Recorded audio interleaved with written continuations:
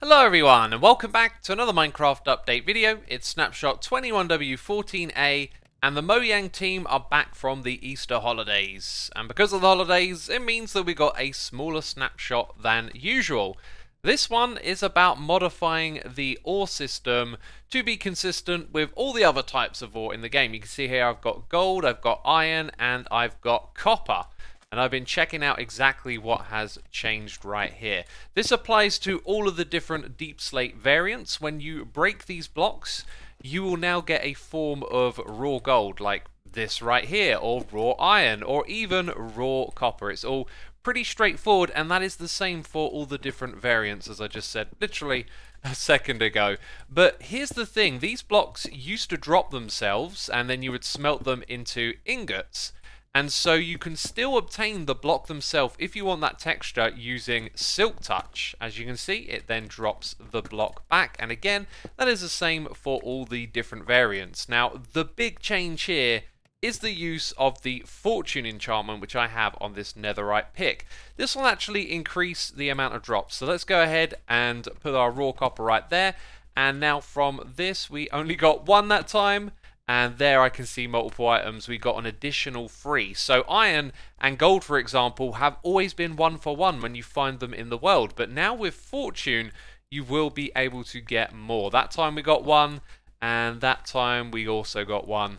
So I've just broken 3 of those right there, and you can see we're all the way up to 12. So Fortune now works on gold and iron. That is changing something that has been untouched for a long time.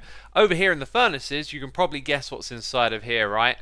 If we chuck in the raw material, they convert 1 to 1 for the ingots that you can see over here. So I had a look into the loot tables of these blocks that I'm holding right here, and they all use the Fortune enchantment in the same way. And the way that seems to play out after breaking a lot of these blocks is that most with Fortune 3 you're going to get 4 drops, and a little more often than the other amounts you can get, you'll just get a single drop. But the main thing here is that you're going to get Fortune 3 on your pick and get some more iron and gold and copper overall. So let's take a moment to just take a closer look at these textures and appreciate them. I personally really like the gold texture over here. I think it looks fantastic, the shape is nice. These other two, not so much going on, and I wouldn't be surprised if there'll be some iterations to these textures. As you know, Jasper and Mojang are always listening to the community for feedback, so I expect to see some changes here. So when it comes to world generation, nothing has changed regarding the distribution of these ore blocks. I'm going to guess Mojang have probably planned this all along, and they knew that on average you'd be getting slightly more than we were used to.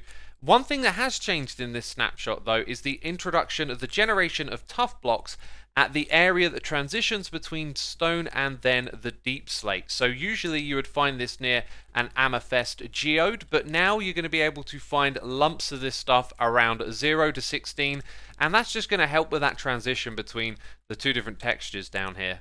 There is also a change with oxidized copper. You will now be able to wax this block, and we have some honeycomb in the dispenser to wax it. If I middle click, you can see we pick up some waxed oxidized copper, and if you're not aware of this feature, you can also do it as the player just by right clicking on a oxidized block to click it into the wax oxidized block. And over here in the stone cutter where you cut your oxidized copper, you can also now do that with the wax oxidized copper, so that includes these variants over here as well as the original block.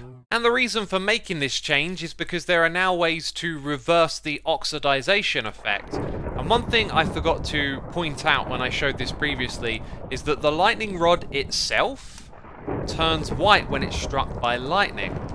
And another way you can do this is by right-clicking on the block with an axe. And of course, if that block has been waxed, you have to right-click on it to remove the waxing before you can then remove the effect like so.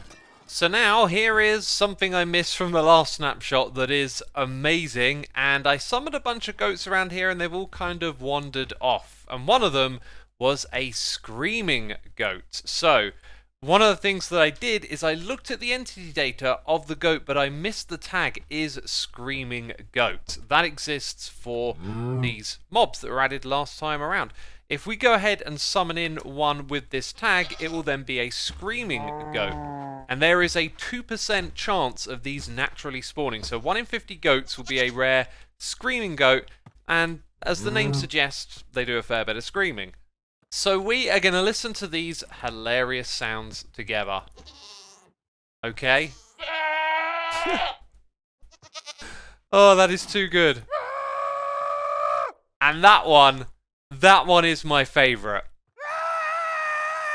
Oh, that's a close second. Yeah, so there's a bunch of different ones for ambient. Then we have deaf. And there's a few variations here. And then we have hurt. And then last of all, we have milk. And yeah, I think it's just the one sound for that one.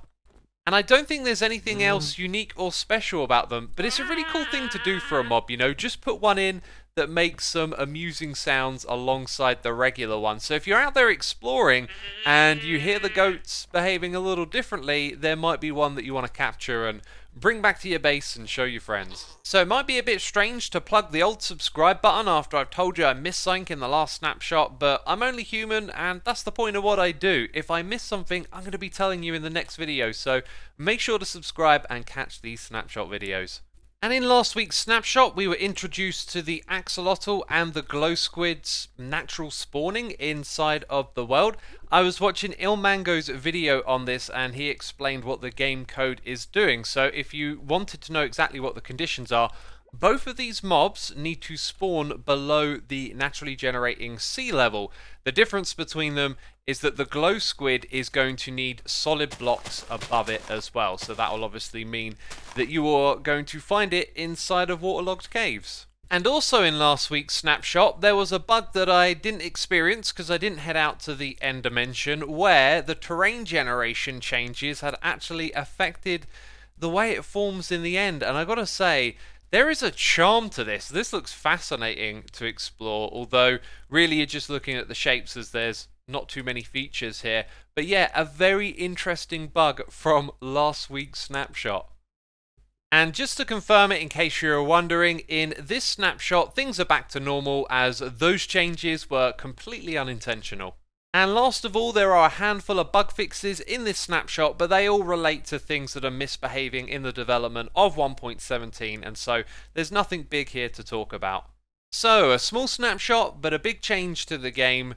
And of course, let me know what you think of these textures with a comment down below. While you're down there, be sure to leave a like. Thanks as always for the support. And if you're looking for something to watch, well, yesterday I participated in Twitch Rivals. If you want to watch that event, it's on my second channel and there'll be a end screen card for you to click. You know the deal. Anyway, thanks for watching and hopefully I'll see you again next week with another one. Bye bye.